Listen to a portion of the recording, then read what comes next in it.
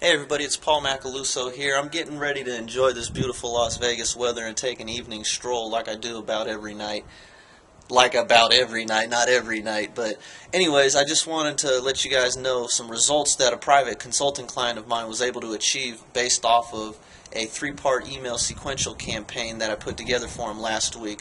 Letter 1 in the series went out, and within 48 hours of that particular email going out, they generated over $7,000 worth of business. And this is not a real estate related business. This is a traditional brick and mortar. It's actually a marine repair shop. So when I get back from my walk, I'd like to take you guys through on the screen capture camera and break down the first part in this email sequence that I put together and explain to you what I did and how I did it, so you guys can get a better insight into actually what's going on here and how that $7,000 worth of business was actually generated within 48 hours.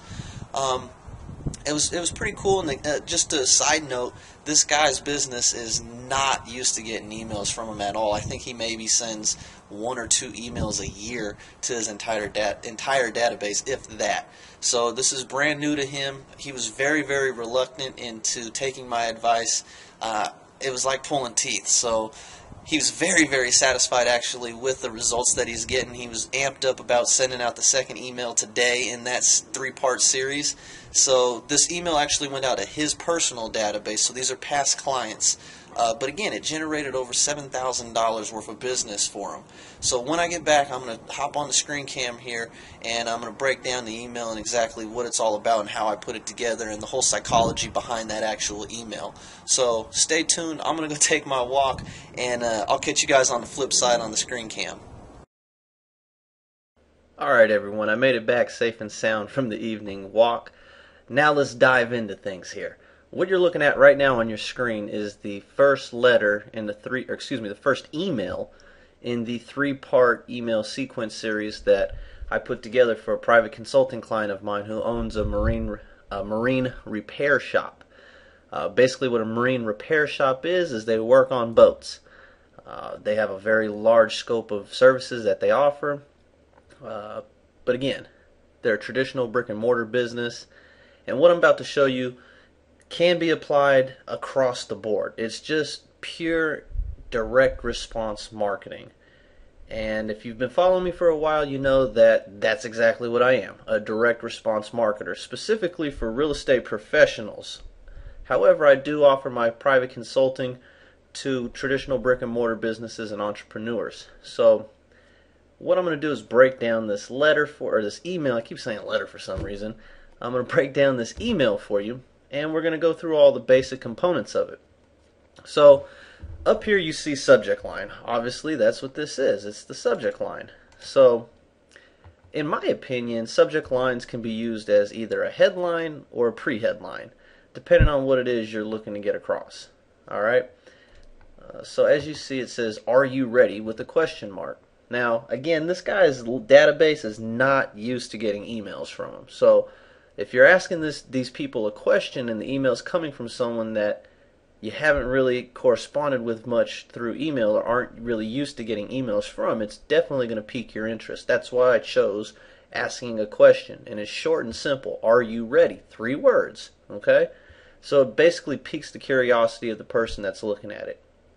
Now, unfortunately, these emails were being sent through Outlook.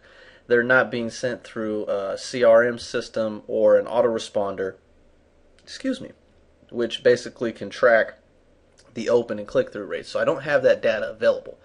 However, this did get a very good response. So again, short, sweet, to the point. Are you ready? Piquing curiosity. Curiosity is an emotional trigger, or a psychological trigger rather. Greetings, and then right here that would be their name. Okay, so summer is almost here, right? Obviously they know that. So from the question here, it's saying, summer's almost here, guys. So obviously it relates directly to the subject line. You always want to make sure your subject line and your first couple of sentences correspond with one another. If you have that out of whack, like for example your subject line has nothing to do with what your first couple of sentences are talking about in the email or letter or what have you, chances of them going any further are slim to none because they've already lost interest. They're already confused. So you want to keep consistent with your message. Are you and your boat ready for fun in the sun this season? Again, you're asking a question. It's pretty much piggybacking off of the subject line. Here at VJ Marine, we would like to make sure that you are. Again, you're offering them something. You're telling them you want to be there for them.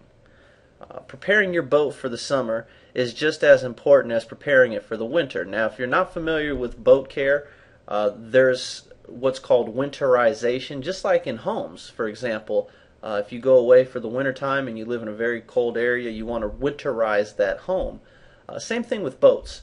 So we're keeping consistent again with we're here for you. Are you and your boat ready? Again.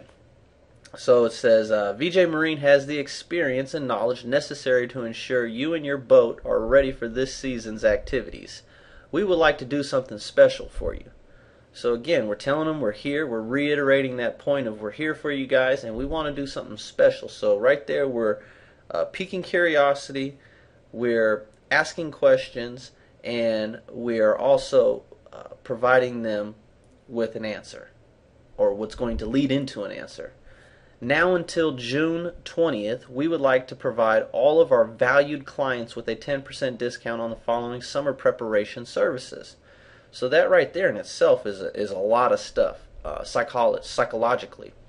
You're giving them a deadline, you're giving them an incentive, and you're providing them with exclusivity. Okay? Then it goes down to list the services, as you can see here. As I mentioned above, the 10% discount is not for everyone and anyone. It is solely for our longtime valued clients, and this is only available for services scheduled before June 20th. Again, we're hitting them back with that emotional trigger, or that psychological trigger rather, of an incentive. We're providing them something at a discount, and it's exclusive. It's not for everyone, and there's a deadline. These are all key elements of a great direct response piece of copy, or marketing material rather. So this is our way of saying thank you for your business. The call to action: call their phone number or email us today to schedule your summer preparation service before June 20th to receive the 10% discount. Again, in the call to action, you're telling them that this needs to be scheduled before a certain time to receive the incentive. Alright? Thank you once again. Boom, another phone number. P.S. The sooner you call to schedule your service, the sooner we can get you and your boat on the water for this summer. Again, you're hitting them with the urgency. Urgency, scarcity, sense of belonging, exclusivity are all wrapped up in this email, and it's all laid out in a way that's very strategic. So I hope you guys enjoyed this video. This is something that I haven't really done for you guys. So really take what I've said here, apply it to your businesses, and leave me a comment and let me know what you guys thought about today's video, because I'm thinking about doing more and more videos just like this, giving you guys real world examples of what's going on and how things are applying to other businesses and how you can use them in your own. So thanks for watching. If you're on YouTube, go ahead and give me the thumbs up or the thumbs down on this video, depending on how you feel. Hopefully you're going to give me the thumbs up and like it and share it with your friends on Facebook and Twitter. If you're on my blog, do the same. Leave me a comment. Make sure you subscribe before you leave today. And thanks again, everyone, for watching. This is Paul with Real Estate Millennium Marketing. Hope you enjoyed this video, and I'll talk to you guys soon.